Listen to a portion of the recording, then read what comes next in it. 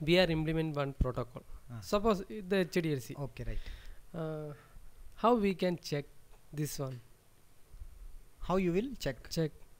You implement one transmitter. Suppose you implemented one transmitter.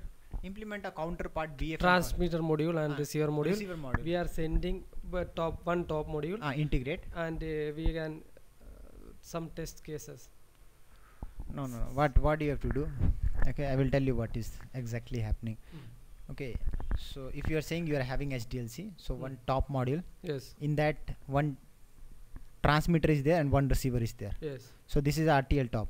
Okay, so inside RTL top, transmitter as well as receiver. Yes. Now suppose you implemented transmitter first. Yes. So in order to verify the transmitter, some verification engineer need to implement a receiver. Yes. Okay, so your verification engineer will implement receiver module. Yes. Okay, so this transmitter will send a transmission.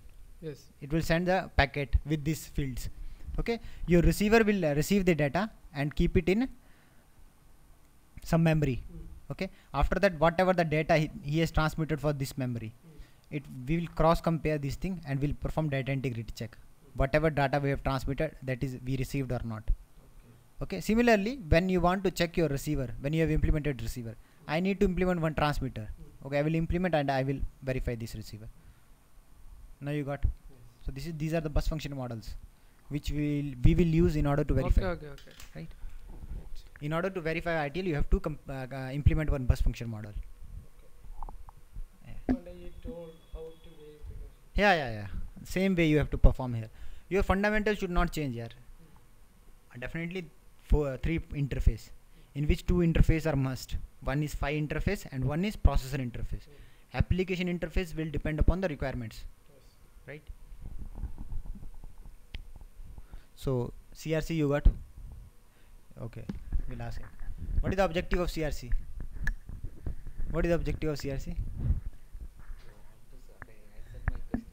So actually CRC means you got in order to check the integrity of the data. So abort sequence, in between, if suppose processor want to abort the sequence, some error happened, now processor want to terminate. Not reset. Reset means reset is a feature given to you can say user. Suppose your machine hanged, what you will do?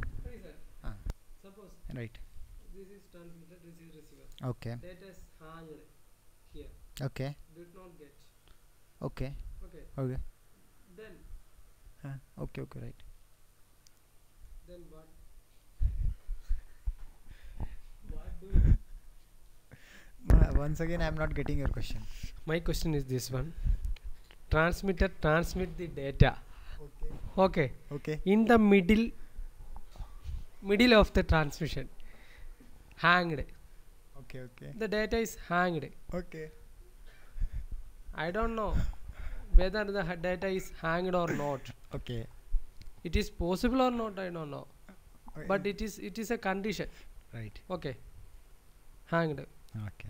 What they do, the HDLC or the processor?